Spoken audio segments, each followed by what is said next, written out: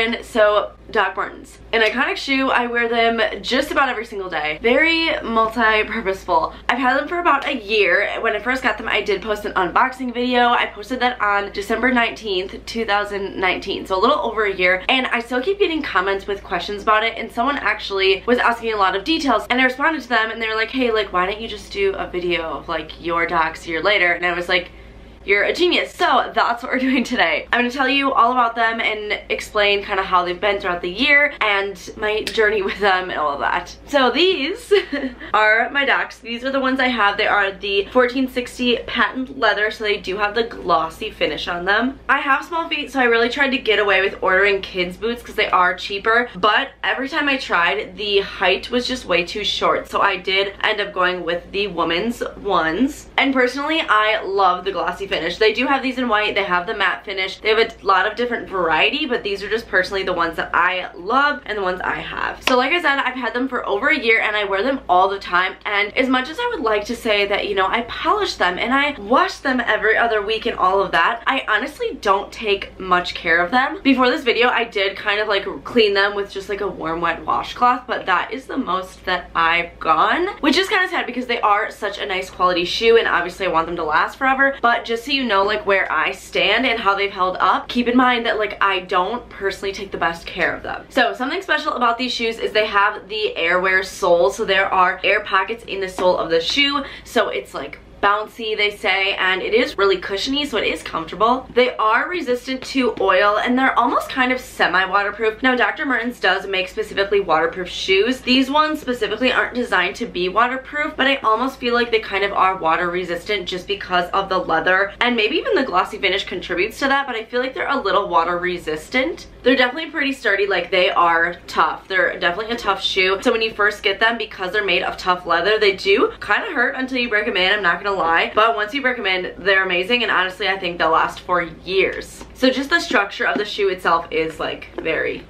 sturdy, very tough, but flexible over time. Some people did ask about the height and the weight, so they are mid-height shoes. I don't really know how to describe them, but they don't obviously go far up your calf. They're taller than ankle boots. I don't know, you can kind of see for yourself, they are regular height lace-up boots. If you try to get away with the kids versions though, as not a kid, they will be shorter on you, and they do have a little bit of weight to them. Now they're not as heavy as say like my hunter boots for example, but they are not light because they're made of very good material, which happens to be a little bit heavier. So if you ever travel with these, wear them to the airport, don't pack them. As for sizing, now I do think they are pretty true to size, but if you are in between sizes, or if you're questioning it like, oh, sometimes I wear a 7, sometimes I wear an 8, I would definitely size down. Even though they're pretty true to size, I feel like if anything they'd run a teeny bit big, and they do stretch over time. So when you first get them, I mentioned they might hurt a little, like they're very sturdy, they're very tough, but as you break them in, which does take a while, they do stretch, and then you will fall in love with them and you'll be happy to wear them every day. To break them in, you could like layer up on your socks, you could just like wear them all the time, but I have read that a lot of people like to just kind of layer up their socks and they find that that helps. Personally, I didn't do that. I just kind of like sucked it up till it was okay, but I'm happy with how they are now and how they've been ever since I kind of broke them in. I feel like I didn't really have like a specific day where I was like, oh,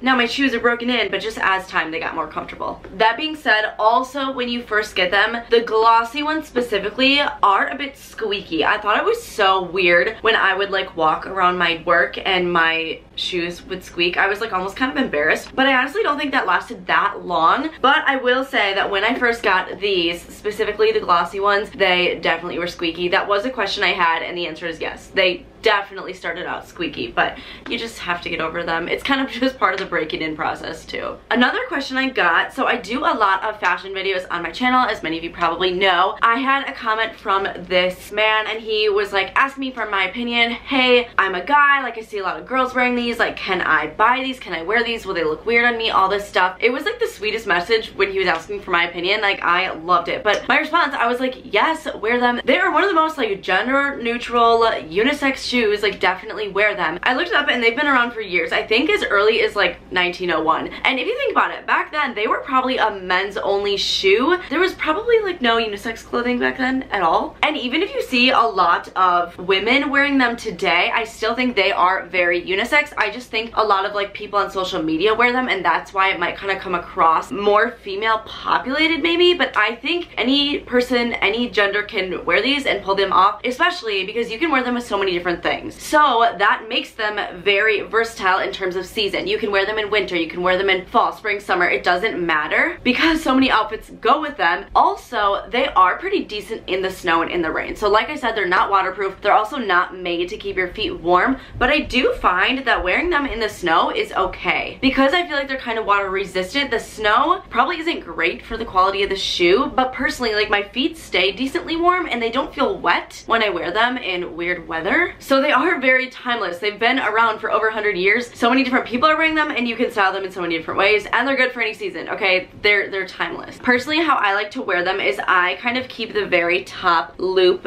open and I just laced the second ones and down. I think I saw someone do this and I was like, hey, I like that. Like I want a little extra lace. So that's kind of how I wear them. I am a pretty big like sandals girl in the summer, so I don't wear them as much in the warmer weather, but you definitely can. I would definitely do a styling video with my ducks if you would want to see that. So back to that comment though, he did end up buying them and he left another comment on either that video or another one of my videos, and it was like, hey, I don't know if you remember talking to me, but thanks for recommending these shoes. I bought them, I love them, and when I saw that, I like was so happy. You don't understand. I was like, wow, you took my advice and like you're like thanking me for like giving you advice and you like my opinion. Like I don't know, it was the biggest compliment that he like trusted my word and went for it and he was happy with it. So if you're hesitant, get them. It's a sign. Like buy them, you'll love them, you'll enjoy them. Just wear them. They go with so many things, like I said. Oh, it was just so sweet. It was so sweet. They do sell a lot of dupes to these on Amazon and such. I've seen a lot of shoes that like look almost the exact same. They even have like the yellow on the tag and the yellow stitching around, so you can find dupes if you want. If you are looking to make sure that the ones you're buying from wherever you're buying from are real, just make sure that the little loop on the back does say Airwear. Again, that's referring to the soles, and obviously the yellow stitching is easy to copy if it was fake, but just make sure this Airwear is like a key thing, I think. And I looked it up online and they said make sure there's no typos and things like that. You can just buy them directly off the website. I mean, that's what I did, and I think if you enter your email as like a first-time customer, you usually get 10 or 15% off, something like that, so could be kind of worth it. They are obviously an expensive shoe because they're such a good quality, but that's a way that you can save a little bit, a couple dollars off of it. So another thing about these, because they are made of really good leather, you obviously can't throw them in the washing machine. I mentioned before how I literally just kind of like rub them with a warm wet washcloth, and that's just kind of how I did it. But a recommended way to clean shoes like this would be to take a dry cloth and scoop some polish. I'm sure there's many different kinds that you can use, but a shoe polish, and kind of just rub like a thin layer all over the shoe. It says even include kind of like the lip of the shoe. So I haven't tried this because I haven't put that much effort into them. I'm sorry, but that is recommended on how to wash them if you want to take really good care of them, which you should, and I should take that advice as well. So lastly, answering the questions about specifically, hey, after a year, how are they doing? So the first one was, are they scratched? Now remember, I do have the glossy one specifically. I would say they are looking pretty shiny. I will have a close-up for you.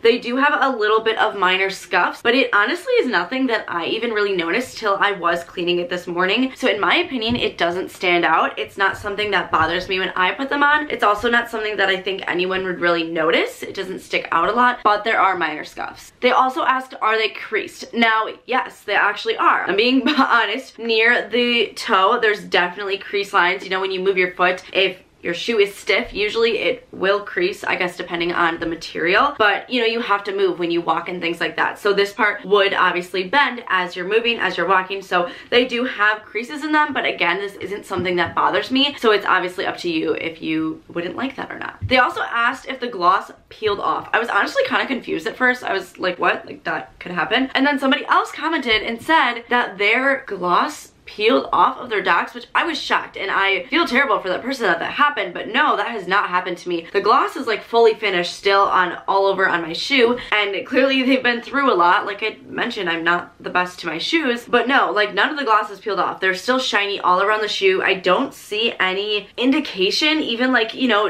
near the bottom where it connects to a different material, that like maybe part of it would start picking up. No, like there's nothing that has peeled, and I'm very happy because I didn't even think about that as being a thing. Lastly, they asked what products they can use to kind of keep their Doc Martens looking new and fresh and clean. Now on Dr. Martens Twitter, they said that they recommend Wonder Balsam, and this keeps the leather soft and prevents cracking and things like that. They actually do sell that on their website. You can also find it on places like Amazon and other shoe stores. It's about $10. So I think that's really worth it, and I should have been doing that all along. So overall, after a year, especially with my care with them, they honestly have lasted great, and I think I'll have them for so many more years, and I will definitely keep wearing them for so long. I think a goal for me is to try to incorporate them a little bit more into like my spring and summer wardrobe. I think I covered a lot, but if you do have any other questions about them or anything at all, please leave me a comment. Also, thank you for watching. Don't forget to like this video if you liked it, and subscribe if you want to see more from me, and I'll see you in my next video.